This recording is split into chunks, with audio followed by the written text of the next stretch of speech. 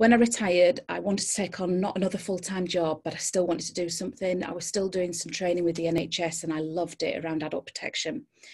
And I just thought, I want to do this properly now. I'm now representing myself. I can't sit there going, I'm a police officer, I've just come to talk to you. I'm actually saying I'm training now. I'm a trainer, and I'm not.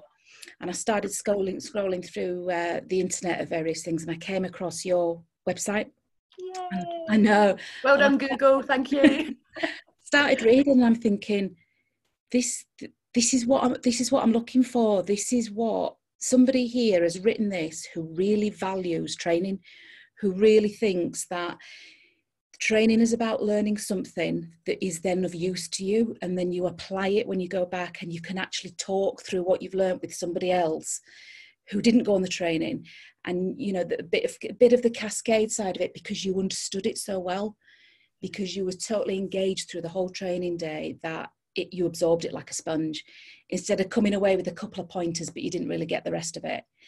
And I'm so pleased that our website said that to you. It did.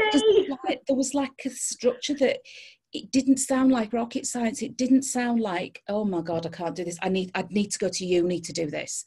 I'd need to have a degree in something. I'd need to study this to that level. It was like, no, you just need to tweak and put structure into what you already do. You're passionate about what you do. You've got the knowledge. You've just got to put it in a certain way that you understand the learning side rather than the training side.